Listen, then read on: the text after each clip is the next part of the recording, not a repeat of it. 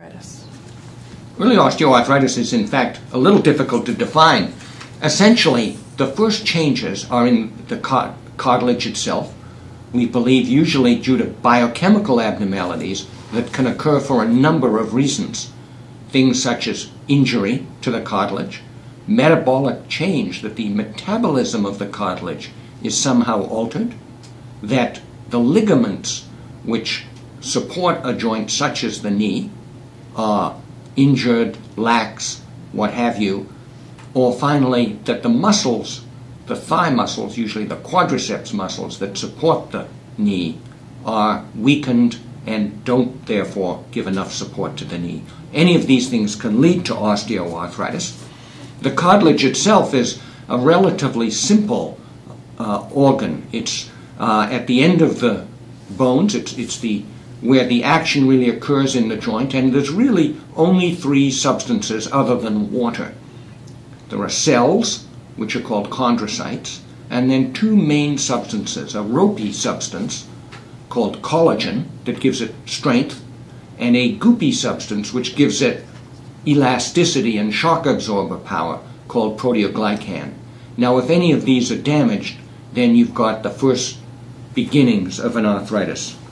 The problem, of course, is that in the adult, the human adult, cartilage can't be repaired, so that once you get damage, very quickly you're on the road towards a clinical problem. Now, early osteoarthritis, as opposed to osteoarthritis in general, is a little hard to define. Generally, we use an X-ray to confirm osteoarthritis, but if the X-ray is done with the person lying on an X-ray table, probably 75% is missed, and if it's done standing, 40% is missed. So that when you do more sophisticated analyses with, say, magnetic resonance imaging, or MR, that you will find a lot more early cartilage change. One of the most exciting things is that we now think there are ways that we can start to look at the biochemistry itself while having the person, leaving the person intact, not having to take some tissue out. And one of the most exciting things currently is that we have new techniques that we believe will allow us to actually look at the biochemistry, what's happening in the cartilage, with the person on a table using very fancy X-ray techniques. Thus, we could look at, is the ropey collagen intact? Is the goopy shock-absorbing proteoglycan intact?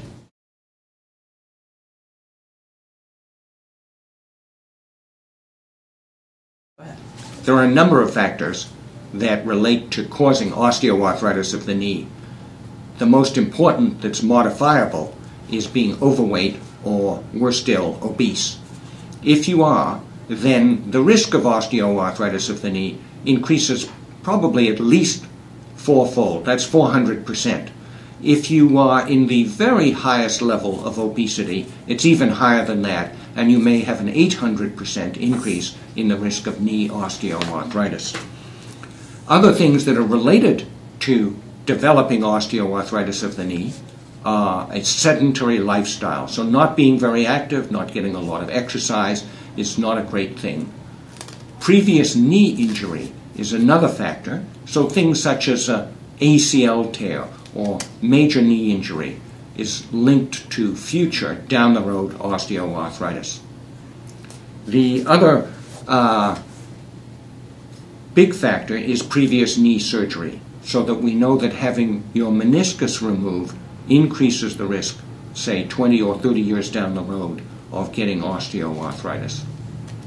Then there are a number of factors that we can't do much about. One is age. As we age, the risk of osteoarthritis seems to increase. Being born a woman doubles your risk of osteoarthritis in comparison to being a man. Genetics do appear to be very important and may relate to about 50% of it. So a big family history of osteoarthritis of the knee is not a good thing, but what can you do about it? And finally, if you've got osteoarthritis in one knee, you're at higher risk of getting it in the other.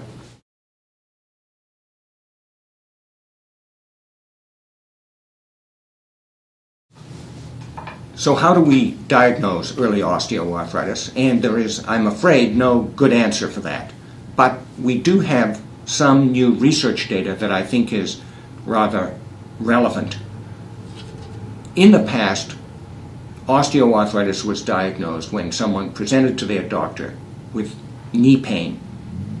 Now, Dr. Yolanda Sibert at the University of British Columbia has conducted the only population-based study of people with knee pain where all of the individuals have had an MRI, so a very sophisticated way of diagnosing osteoarthritis. What she has shown is that people with relatively minor, mild knee pain have a very high likelihood of having osteoarthritis detected on the MRI. Half of the people, more than half of these people, don't have X-ray changes, even with sophisticated X-ray techniques, meaning that we're missing a lot of osteoarthritis when we rely on someone coming into the doctor's office with pain and having an abnormal X-ray.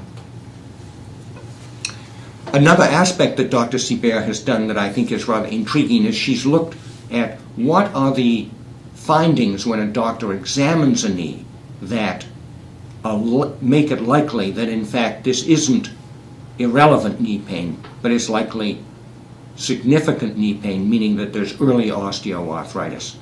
And the findings that she's come up with include that there's a grating feeling when the doctor moves the knee, that the knee is swollen, that there's fluid in it, that there is an abnormal gait, that you may have a limp or that your gait is a little imperfect, and finally that the muscles around the knee are weaker, that one of the things that will happen when you start to get osteoarthritis and knee pain is that your muscles become weaker. Finally, the most exciting thing that she has done and is not really used yet in the clinic is working with scientists in Canada, in the US, in Europe, in Scandinavia. She has detected that certain blood markers can be used to diagnose osteoarthritis very early. In fact, when the X-rays are normal, but there is minor cartilage change on an MRI. These markers are called biomarkers, and they're detected in minuscule amounts in the blood and urine, and are a very exciting area for research and may well be something that we see a lot of in the future, that your doctor will just get a blood sample and say, yes, it does look like you might be developing osteoarthritis.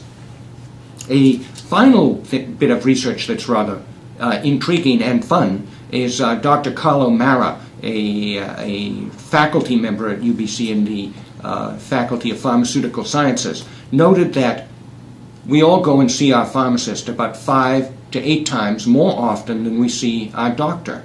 And with a very simple questionnaire, he was able to have pharmacists diagnose osteoarthritis of the knee when people drop by for, say, to pick up some Advil or some Tylenol.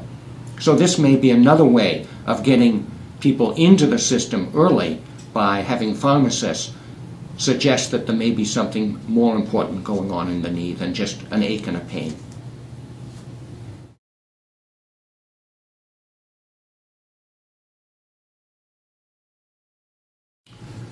So why is it difficult to diagnose osteoarthritis? Well, there are a number of relatively simple reasons for this.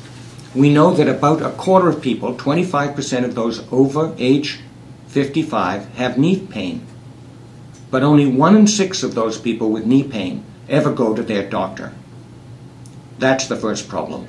If you don't go in when you start developing the symptoms, we're not going to be able to diagnose you early on. Secondly, many people, and I'm afraid many doctors as well, believe that knee pain is part of normal aging. And what Dr. Sibert's research has shown is that clearly it isn't. It's nothing to do with aging, as we don't all get osteoarthritis of the knee. This is a thought process that we're going to have to change. Knee pain is not normal. So what's going wrong? Well, the public doesn't recognize that knee pain is important. When they do go to their doctor, there's unfortunately research showing the doctor doesn't make the diagnosis in a timely manner, and finally, often doesn't start treatment that's likely to make a difference long term.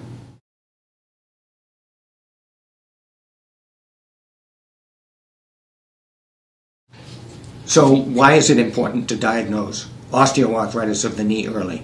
First, we know that for almost every condition, early diagnosis means better outcomes.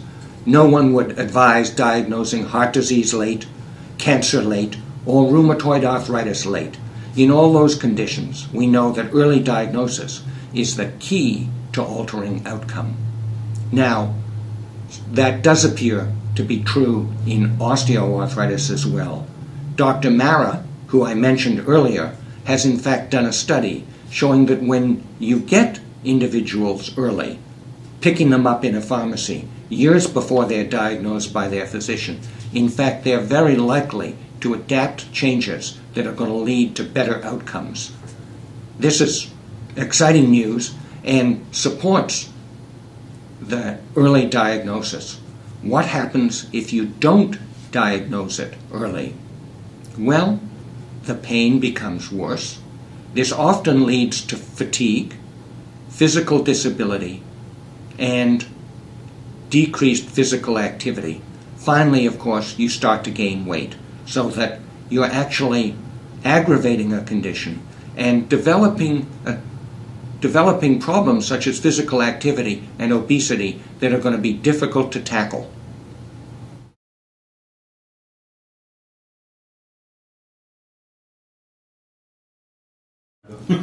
So what can someone do if they have been diagnosed as having early osteoarthritis?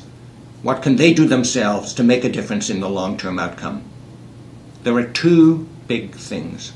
One is exercise, that, as I mentioned, one of the early changes on the physical exam is muscle weakness. Now, developing stronger quadriceps and muscles of the thigh, which stabilize the knee, is essential. What sort of exercise should you do?